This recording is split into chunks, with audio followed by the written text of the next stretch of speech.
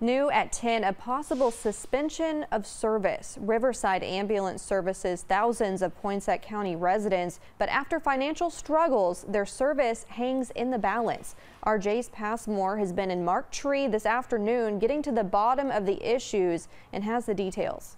And in these rural areas like this, everyone is extremely close to failing. But failing is not an option.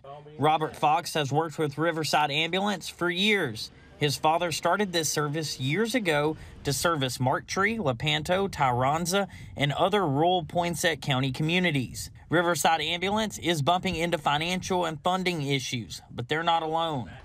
Rural EMS is suffering across the nation. Call volumes are just too low. Insurance reimbursements don't cover operating costs.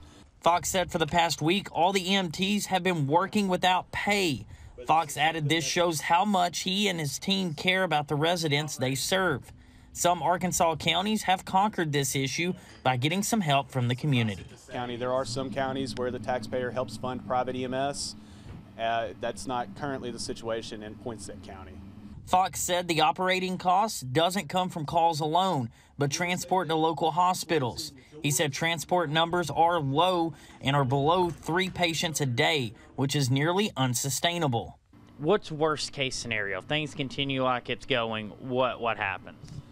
Worst case scenario right now, we are looking at a possible suspension of service. If suspension of service happens here at Riverside Ambulance, not only does it affect how the fire department will respond to different medical emergencies, but also the Poinsett County Sheriff's Office.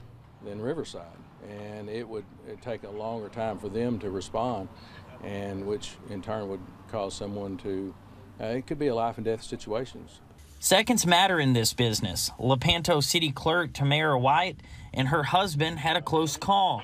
Her husband suffered cardiac arrest, and Riverside Ambulance was on the scene within minutes. Between Painway and Truman, he coded, but they were able to perform life-sustaining care to him. White said this is the only reason her husband is still with her today. I reached out to Marked Tree Mayor Danny Johnson, who said the city is working closely with Riverside Ambulance to come up with a solution. I also called EMS Section Chief with no answer. In Marked Tree, Jace Passmore, K8 News.